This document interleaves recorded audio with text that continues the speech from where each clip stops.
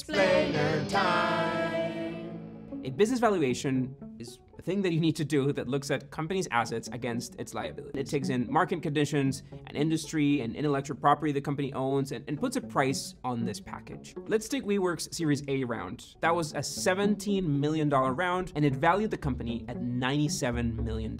At this point, it only had one location, which was a lease, and then the only assets that this company owned were the furniture, some laptops. Starter valuations are mostly based on what might happen. Facebook's Series A investors, for example, they paid about $6 per share. And then when the company went public, it was worth 6 times that. Today, those same shares are worth 60 times what those investors originally paid. The business of venture capital is about multiplying these investments. It's much more exciting if the company scales really fast, gets acquired or goes public, and then you can cash out of those shares so that you can reinvest that money and do it all over again. And that is the venture capital game.